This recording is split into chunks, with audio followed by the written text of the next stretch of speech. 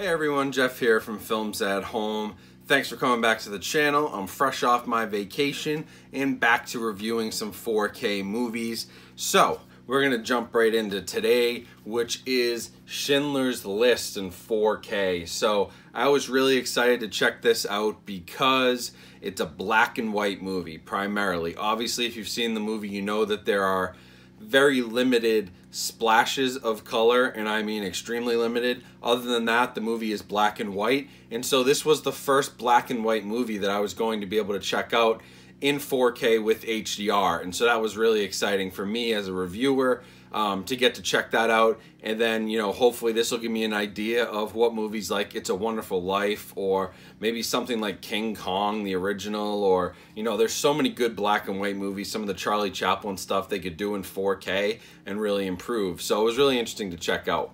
Obviously, if you know Schindler's List, there isn't much to say about the movie. It's one of the greatest movies ever made. As I was watching it, you know, even though I haven't seen it in quite a few years, it's still kind of, it still strikes a nerve with you. It still makes you really upset. It still makes you think. It makes you just wonder, how could this ever happen? Just the horrendous nature of this, and it's just, I forgot how graphic it was, how really dark the whole movie was. It's so realistic, and Steven Spielberg did an amazing job. So obviously it's one of the best movies ever made. Now the 4K restoration was overseen by Steven Spielberg. So it was completely restored in 4K, supervised by Spielberg. He worked with the folks at Universal who worked on this transfer, and Spielberg's team to work on the Schindler's List 4K. And Schindler's List was shot on film. So it says right here on the back, it was meticulously restored from the original film negative in 4K. And you can tell. So it has a very nice grain structure, but I think it's a better picture than Close Encounters. So Close Encounters of the Third Kind is a good comparison point. Another movie shot on film by Steven Spielberg, and he supervised that restoration as well. This is a much cleaner image. There's still a really solid grain structure, and maybe it's just the 15 years difference in between the movies and the upgraded technology, but the visuals here are so clean, so crisp, and you still get the grain. Like, you still know this was shot on film. This is definitely shot on film. This is an older movie. You can see the grain. So if you're looking for a smooth digital picture, you're not getting that here, but that's what I love about it. But this is so much smoother and cleaner and crisper than Close Encounters of the Third Kind. So maybe it's a better restoration overall, but it's definitely an amazing picture. Now the HDR is where it gets really interesting, because you're really only working with the grayscale, right? If you get some whites, blacks, grays, that's all you have in this movie. And HDR is well known for being able to deliver deeper blacks, better grayscale, all that stuff. And so I did a comparison with the Blu-ray. Honestly, the HDR improvement is not as noticeable as I thought it might be, but my TV also has very deep blacks. And so when I checked this out on my 4K TV, the Blu-ray and the 4K disc looked very similar, because I have a QLED TV, Quantum. It's got very, very deep blacks, almost like an OLED.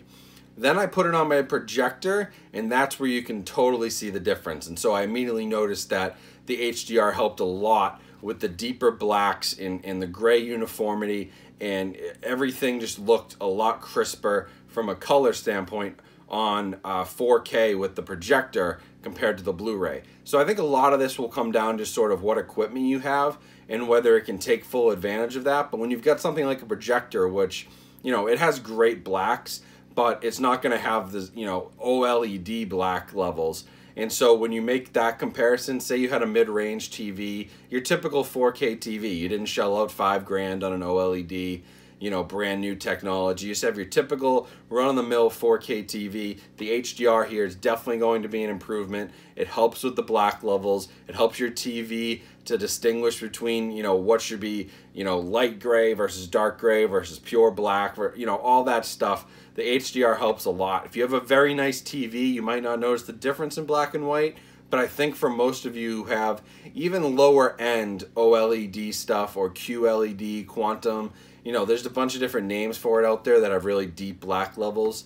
I think even if you have a lower to mid-level range of one of those, you're going to notice, because this is a $4,000 or $3,000 projector, and I could tell there, even though it has very deep dark levels of blacks and grays, and it has a very deep color scheme in that projector. That's one of the benefits of it.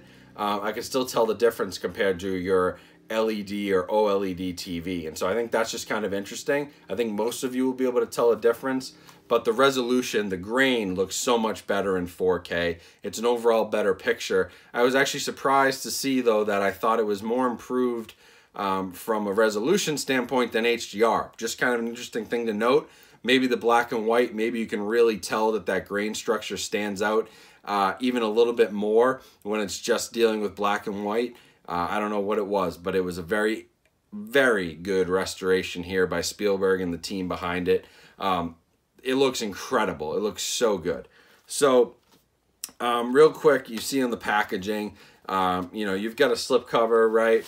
Got your basic, and Bull Moose, one complaint to have about Bull Moose is putting these big stickers on the slipcover. Thankfully, if you ever get something like this, a little pro tip, side note, stick it in the freezer for an hour, come back to it, and it basically just freezes the glue, and you can just peel this thing off like it's no tomorrow. You can also use like a hut, like an air dryer, hair dryer to heat it up, and then that loosens up the glue. But it's just a pain in the neck, so please, retailers, don't put stickers on the slipcover. But on the inside, there is a digital copy, which I've already removed. Then you've got your 4K disc with some nice disc art. And then you've also got your Blu-ray and your bonus disc. So the nice thing about the bonus disc, I have the 20th anniversary Blu-ray of Schindler's List, and this includes all the same bonus material from that release. And so, again, this is a situation where you could trade in your Blu-ray, unless you really like the packaging because it's pretty cool, but you could trade in your Blu-ray, upgrade to 4K. This was 20 bucks at Bull Moose. You can probably find it for maybe 15 on eBay. You know, you'll end up paying, what, maybe 6 or 7 bucks total to upgrade if you trade in or sell your Blu-ray. So it's a good deal. And then I totally forgot on the audio, though. This has a Dolby Atmos track, which is great. Now, Schindler's List, there's, you know, obviously there's some, I don't even want to call them action scenes because that seems just like really, that's just not the way to describe what's going on when there's a mass genocide. But there are some, you know, action scenes, I guess, louder sequences. One of the best ones was when they're cleansing the ghetto. That happens maybe an hour into the movie. It's a 3-hour movie, remember, so it's very long. But about an hour in, there's some really good audio there. There's things going on overhead. There's bags falling down, people throwing stuff out of windows. The Nazis are running around the tops of buildings while there are people downstairs, and they're getting shot. And Oscar Schindler's up on the hill, and he's kind of watching this all happen from above. And so there's a lot of good use of audio elements there. The Atmos is really cool. Really powerful in that sequence, and it also just has a great score. This movie has a great score where it's, you know, there's just so many dramatic moments that have great music behind it, and the Atmos track definitely improved that experience. Honestly, though, your biggest upgrade here is definitely going to be the resolution. And I'm surprised to say that. Usually I'm a big, you know, HDR is more important than 4K resolution type of guy.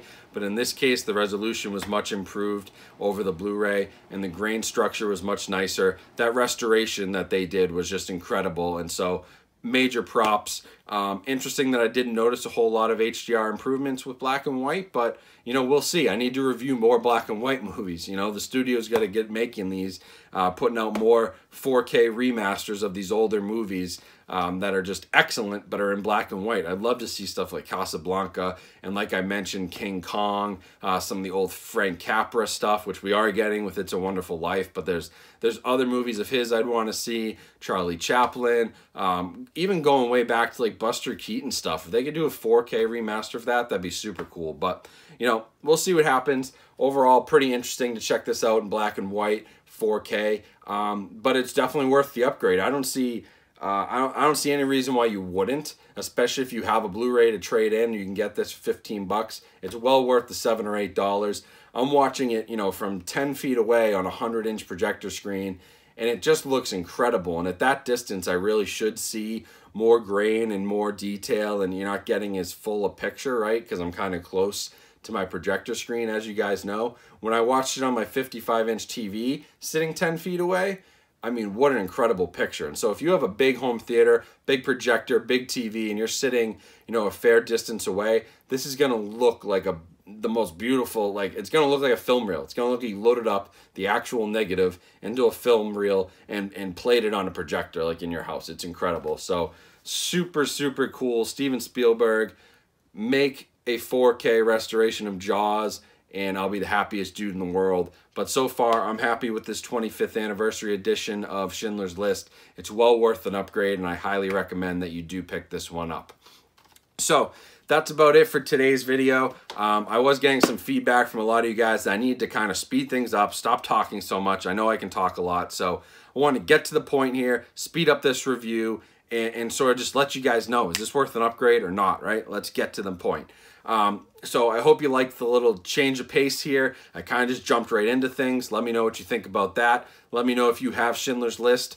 Let me know what you thought of the transfer in the comments. And let me know what else you're kind of looking forward to me reviewing. I have things like Rocket Man and Godzilla King of the Monsters that'll be coming soon.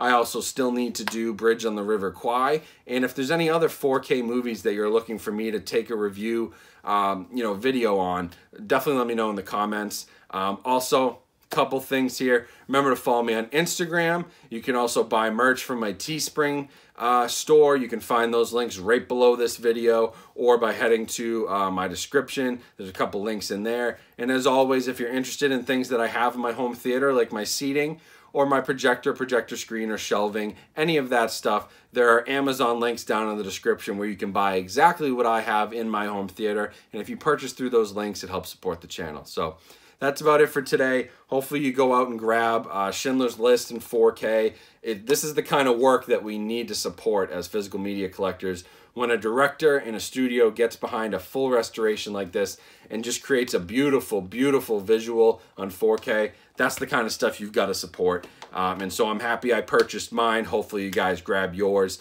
And that's about it for this one. I'll talk to you guys soon. Like I said, lots of new exciting 4K movies on the way, including some older stuff which I haven't gotten to, and some really cool home theater videos coming soon. So stay tuned for all that. Make sure you're subscribed, turning on my notifications, and I will talk to you guys soon.